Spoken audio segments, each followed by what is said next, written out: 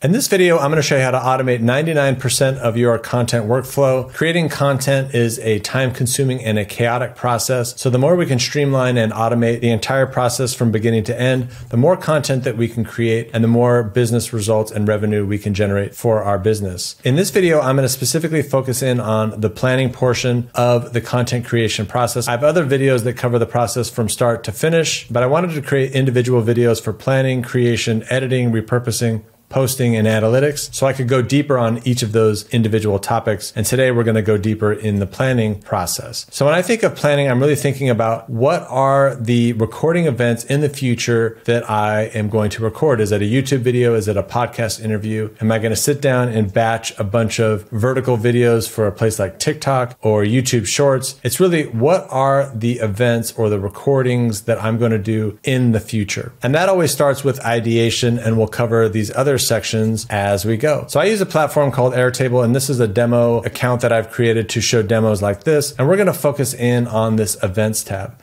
So the first view you see on the left here is really where do we manage all of our ideas? So we often have a lot of different ideas. They may not actually all become recordings. So this is a stage in the process where me and my team can sit down week to week and we can decide, hey, what are all the ideas that are on the table and which ones are we actually going to record? And so you can see all of the different ideas, these sample test ideas that we can demo here today. In this particular view, I'm grouping everything by event type. So we have upcoming client calls, we have upcoming interviews, and we have upcoming YouTube videos, and they are grouped together by event types. Now, what event types allow me to do in my system is really just to define the different characteristics of these different types of events. So I have an event type for YouTube videos. I have an event type for when I'm batching videos, for client calls, interviews, sales calls. If you're an agency, you might have in-person shoots where you're going to a client's location and recording them there, or you might have other types of custom events. And for each different event, you might have a specific brand that event is for, or there might be some specific default workflow. So I'll go more into workflows in future videos, but this is really where we just described after we record it, where do we publish it and how do we track and handle this type of content? Do we publish it to YouTube or TikTok or LinkedIn? And do we publish it at this time? I'll go more in depth on this in future videos, but just to give you an idea of what a workflow is. Event types also have a potential pre-recording process. They have recording guidelines, a recording checklist, and then we can also define a customized script template that we can create every time we generate a new event. Here is a sample YouTube script, and every time I create a new YouTube event, it's going to copy this template document, and then I can modify it for that specific YouTube video. So let's jump back over to events and continue to work through the workflow. Now, one thing I will mention is that Airtable is pretty cool, and you can create these customized forms. So I have a form here that if I open up, I can add in a new potential event. So if I have an interview with Alex or Mosey coming up, I can put that in here. And then when I jump back to Airtable and the ideas, I can see that that event has now been added. I can also add that form to my cell phone. So if I'm out and about and I have a brilliant idea, I can make sure to capture that in the system. And then in our weekly planning, we can review all of the ideas that have come into the system that don't have an event type. Then we can assign event type. This is obviously an interview. So I can select interview, and then it's going to fall out of that grouping. And now we're going to see it over here.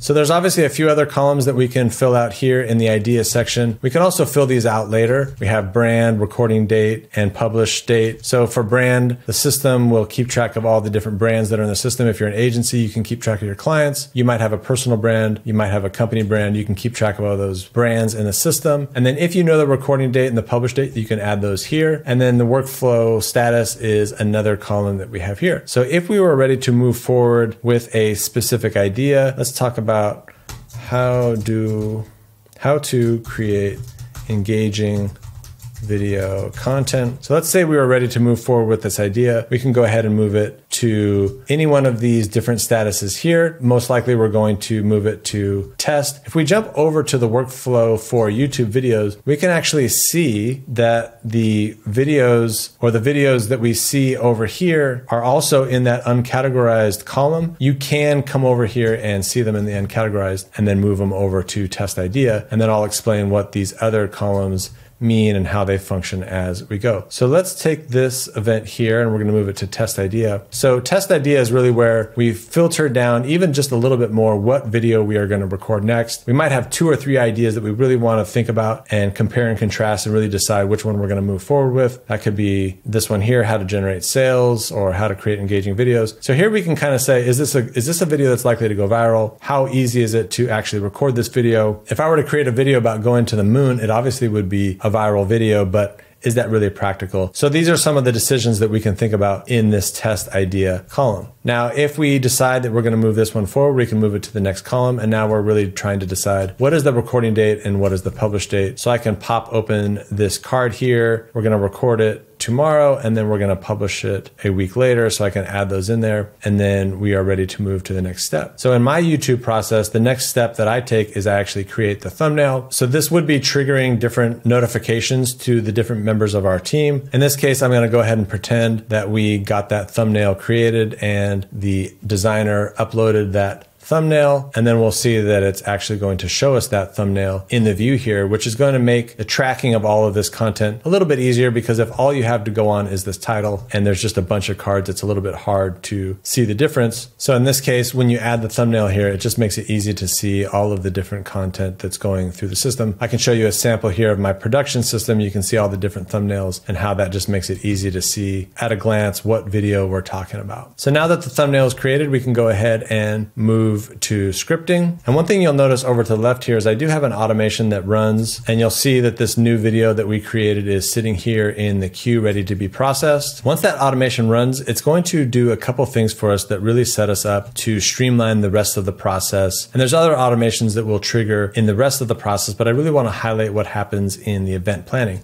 So number one, we now have access to a script. So if I click on this button here, it's going to take us to a copied version of that script we were looking at before. I can actually write in the hook. So like in this video, I said, in this video, I'm going to show you how to automate 99%, yada, yada, yada. But if I come back to the template, you can see that's still intact. So now we have the ability to create a script and finish out that piece of the workflow of this particular YouTube video. Now, once we've finished that script, we can continue with the process. I'll go ahead and move this to record. And now we can actually sit down and record the YouTube video. So now that's where the rest of these buttons start to come in. Now, when that automation ran, it created a series of folders in Google Drive and Frame.io. I'll talk about Frame.io in just a second, but first we'll focus in on the original assets. So in Google Drive, I automatically created a set of folders. You can also see there's a parent folder here on how to create engaging video content, which corresponds to the video we are recording here. But it also created this subfolder, original assets. And this is where we can dump in all of the videos that are associated with the recording of the YouTube video. Now, in some cases, it might just be one video where you sat down and recorded it, but some YouTube videos or a live event or a podcast might have multiple camera angles, might have multiple videos that are going to be edited together to create one final asset. And the original assets is where we can drop in those videos to keep all of those videos protected for the long term. You might never know when you want to come back to these original assets, and they will be stored safely here in the Google Drive. So once it's recorded and all of those videos are dropped into the original assets, you can move forward with the process and we can move to editing. So in this case, your editor is going to get a notification that a new video is ready for processing, and they can go ahead and click on original assets. They can download all those assets, and now they can upload a final version to Frame.io. So if I click on this Frame.io button here, it's going to take me directly into Frame. You're going to see it also created a container to store all of the videos that we want to review from our video editor. So our video editor can take a YouTube video that they've compiled down from all the original assets, and they can upload that to Frame.io. And then Frame.io is going to process that video. And I'll cover this more in future videos, but you'll see that the system automatically assigned a unique ID to this incoming YouTube video. And if we jump back to our event planning, you're going to see that we also have a button here called Final Assets in addition to original assets. And if we click on this, it's going to take us to our Google Drive again. And this time it's going to take us to Final Assets, where you're going to see that it also copied in and stored that video into our Google Drive. So we also have that video here, and we also have that video stored for the long term. Now, the reasoning behind that is that we want to make sure we keep all the original assets so that we can use them later. We want to make sure we also track all of the final assets. Frame.io is not necessarily where you want to store your large files for the long term because it is quite expensive compared to a solution like Google Drive. And most likely you'll end up removing all of those video files from Frame.io from time to time and just keeping everything in one specific spot like Google Drive. So from Frame.io, you can open up Frame and you can put in comments. You can review the video. There was a mistake here.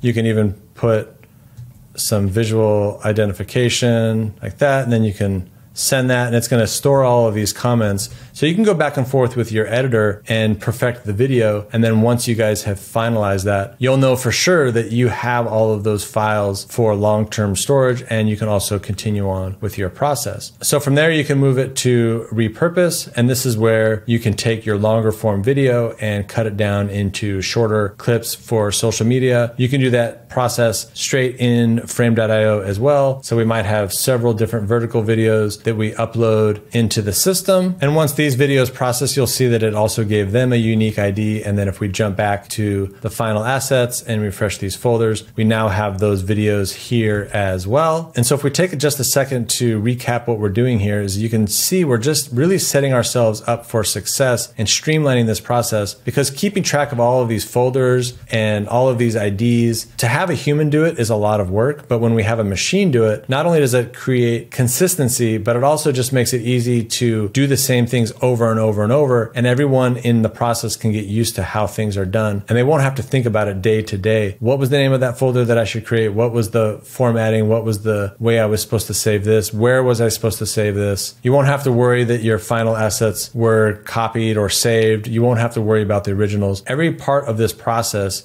is automated and streamlined to make it as easy as possible. And once you're done with that repurposing process, you can go ahead and move that to done. And all of the videos will sit in the done section until the team gets a chance to review and just make sure everything was done. There's some other things that I'll cover in future videos that really help you manage the process. Like right here, I can see that there's a total number of 4 videos in the system. 0% of them are actually done. So I can really track everything from a high level and where the entire project is. But as a team, once we reviewed a piece of content, we were all satisfied that that piece of content is done, I can move it to closed, and then it's going to disappear. And now we've seen a piece of content go through the entire process from beginning to end. So now I hope you found that video valuable. Make sure to check out the next video that's popping up on the screen. Next, I'm going to go in depth on this content tab and how that works. It's really the content management system. How do we manage all of the individual pieces of content, all of the individual videos that are a part of an event? How do we facilitate those through a workflow with our team? Make sure to check out that video that just popped up on your screen, and I will see you there.